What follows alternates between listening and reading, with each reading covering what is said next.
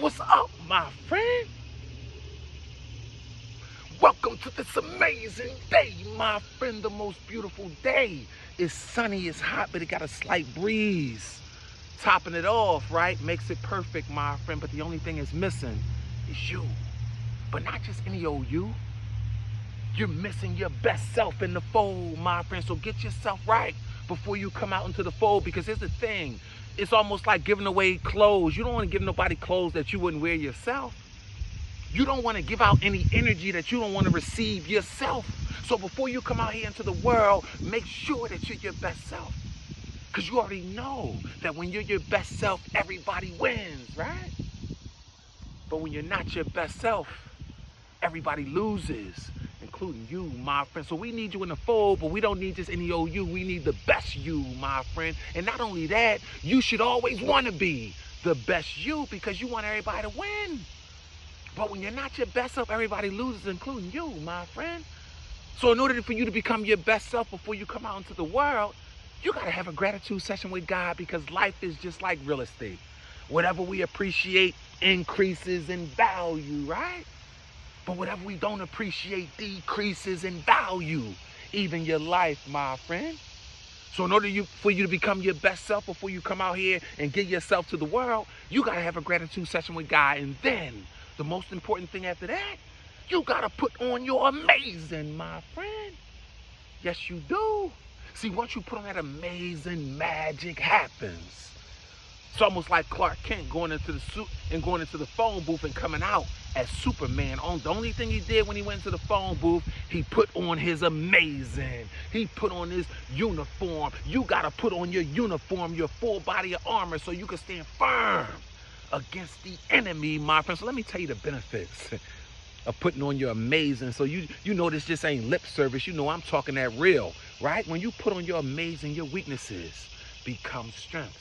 Now, you already know the one thing holding you back from doing everything you want to do is because you're scared your insecurity is going to get exposed. You're scared people going to see your weaknesses, my friend. But that's all, it's all fixed once you put on your amazing because your weaknesses become strengths. Let me tell you something else that happens when you put on your amazing. Your fears turn into faith, my friend. You already know that's the one element that's kept you away from reaching the heights that you wanted to reach your whole life. If only I could believe more. Put on your amazing and your belief goes through the ceiling, my friend. And another thing that putting on your amazing does, your vision becomes impeccable. No more blind spots, no more tripping over the forks in the road. You're able to stay in formation. You're able to stay great because guess what? You're putting on your amazing handles, all those blind spots, my friend. Your third eye is wide open. You see things you never imagined were there and all your senses are awakened. All because you are willing to get a little uncomfortable so that you can get comfortable. And I mean comfortable in the sense of being your best self. So now everybody wins, including you, right? You appreciate being your best self because you gave a gratitude session to God. So now you increase in value, right? So now you're prepared to win. You're prepared to face the world because here's the thing. That's the hard truth is you're supposed to positively impact every environment you go into. I don't care if it's for 5 seconds. You're supposed to bring some kind of light. You're supposed to make it better. And you also supposed to positively impact every person that encounters you.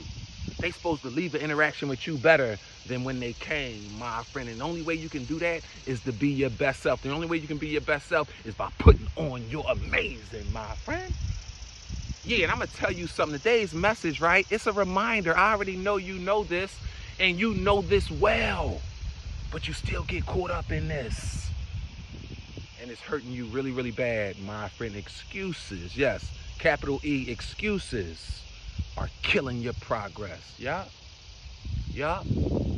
But that doesn't discount you still working hard. I know you're working hard. I know you're aligning your words, thoughts, and actions with your truth.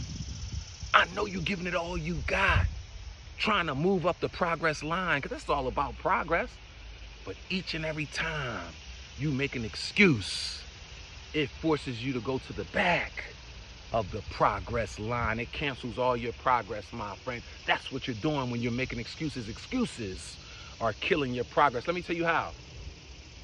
See, each and every time you make an excuse, right?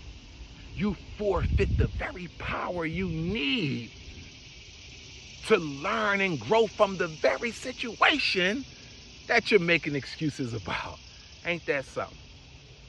So the fact that you don't have enough air in your tires to make it to your destination, and the fact that you don't have enough air is because you keep making excuses and it's letting the air out of your tires.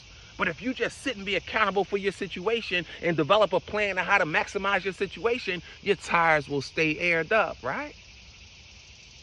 So each and every time you make an excuse, you forfeit the power you need to fix the very situation you're making excuses about, my friend. Here's 3 reasons why you never want to make excuses, my friend. Let me tell you what an excuse is. Anything short of, it's done, I got it done, I finished it, I completed it, anything short of that is an excuse. It doesn't matter how good the excuse is. Either you got it done or you didn't. And if you got it done, whatever you say, the reason that you didn't get it done is an excuse. Here's 3 reasons why you never want to make excuses, right? Number 1, here's the thing. Making excuses is like self-sabotage. We just discussed this, because excuses kill your progress. Yeah? So you got a choice.